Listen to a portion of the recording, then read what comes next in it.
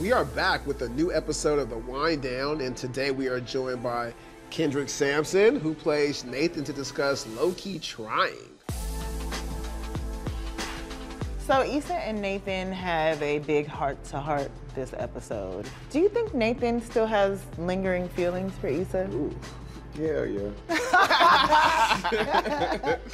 I mean, you know, he also has like guilt, you know? He went away for a minute to figure his shit out, and then all of a sudden he's back and he's in an intimate space with her. Is it unreasonable of him to expect that she wouldn't move on? Like, the reaction to hearing that she was back with Lawrence was mad shady.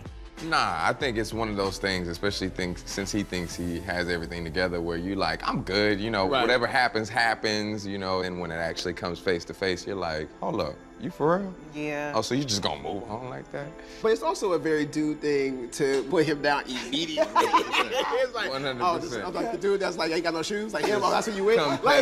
Like, you know, even if you're like over it, you still gotta be like, but I'm better. Also, from Nathan's perspective, you guys have been starting to kick it a little bit. So like, in his mind, it's like, okay, I helped you with the block party, I called you afterwards, you came by my shop, we kicked it at the game night, you know what I mean? So it's like, There's some hope. There's some hope that like, oh, maybe us kicking it is like going somewhere. So it is like a little bit of a he's thrown. Like, I ain't doing this for you to reciprocate, but if you do, I ain't gonna be mad at it, you know. It was also like Nathan was like dropping little things like, well, I did give you the idea for the block party, you know? He steadily just reminded her, just steadily reminded her how dope he was. Like, I was just playing, I was just better for real, man. You know, I did give you the idea.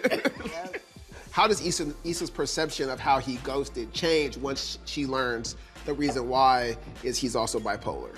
Yeah, I think that puts so much in perspective. I think it goes from a typical millennial dating experience of a man not being able to use his words and then coming back around all of a sudden to be like, we good, right? To like, oh, he actually had personal mental health issues that he needed to deal with, and he needed to take the time to do that. And you become more understanding because, you know, we start off this season in a very self-reflective way with Issa being like Self-Care Sunday, and I think in some ways that might have been a bit superficial, and here's, you know, someone who's dealing with something where he actually needs to take care of himself, real self-care. Is that superficial? I mean, them Self-Care Sunday, like, we actually do have to take care of ourselves, and sometimes that's kind of the debate that I'm going back and forth with, like, should she be with him or not, you know, what would I do in this situation and all that kind of stuff. Is just like, people have mental health issues, and it's not,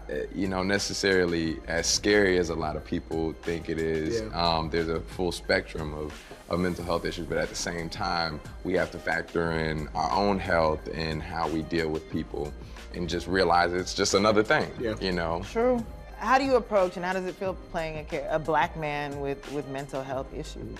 I mean, the way I see it, you can't grow up in America and be black and not have some sort of mental health problems, whether it's PTSD or something. So it was important for me to play this. It was important for me to have this as a discussion, a conversation starter, and also to amplify those issues that are important to me.